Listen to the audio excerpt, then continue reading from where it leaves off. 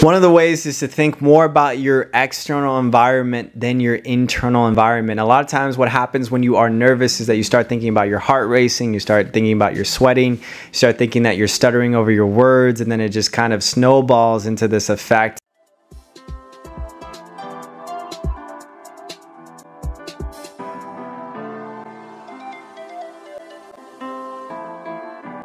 What is up, fam? Welcome back to the channel. My name is Phil Sarpal, and this is Phil's Guide to Psy.D. This channel is dedicated to all things psychology, wellness, and graduate school. Today, we're going to be talking about one special interview tip that I want to give you guys, especially for those of you who are getting ready for the clinical psychology interviews.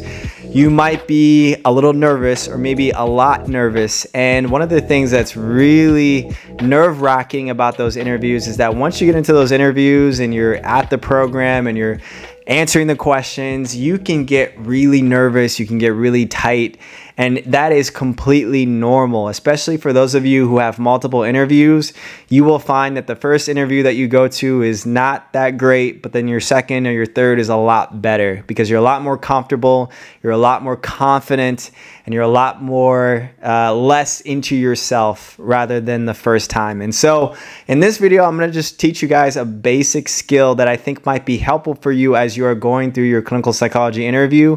Whenever you feel nervous, whenever you feel like you're lost for words, this might be something that you might take into consideration as you're going into. One of the ways is to think more about your external environment than your internal environment. A lot of times what happens when you are nervous is that you start thinking about your heart racing, you start thinking about your sweating, you start thinking that you're stuttering over your words, and then it just kind of snowballs into this effect of you feeling like you're not really doing your best. And that is part of the reason why we can be so internally focused into our own selves rather than being focused on what's going on around us.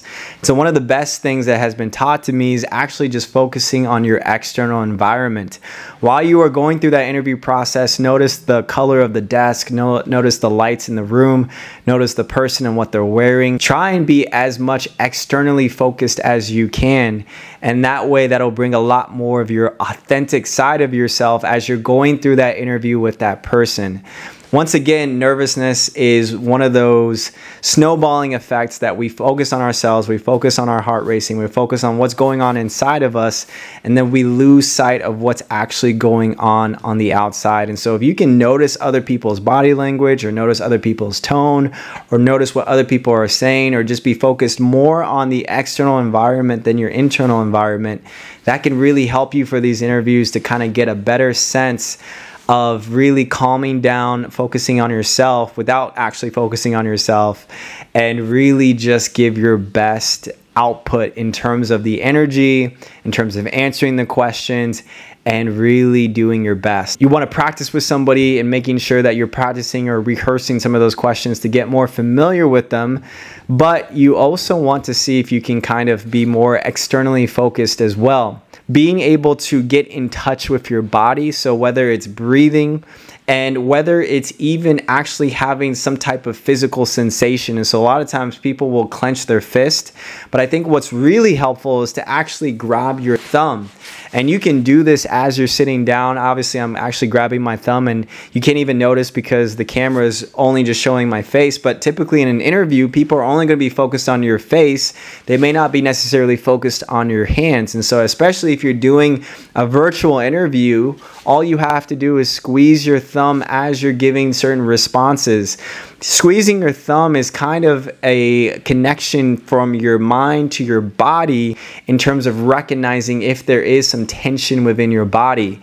And by squeezing your thumb and kind of releasing it, you can kind of remind yourself subconsciously to kind of relax, release that tension, and to let go of it at the same time. And so that's one of the things that might be helpful for you. There's a lot of people when they do speeches or when they do talks or presentations, they will do those similar formulations of that as well. So that's just a little bit of a psychology trick. Two things: remember to really try and be more externally focused. Really be mindful of what that person is wearing, what that person is doing, what that person is saying, rather than being more focused on yourself. And then the other thing is that if you can try and connect your thoughts, your emotions, your mind back to your body, and try and have a little bit more attunement to your body by squeezing your thumb or squeezing your finger or whatever it is, that way that could also be a subconscious sort of anchoring moment to help you focus and stay in the moment in terms of actually how to answer that question. So hopefully those are 2 tips that you guys can take with you that can be helpful for you as you are going through your clinical psychology interviews. And I know you guys will do great.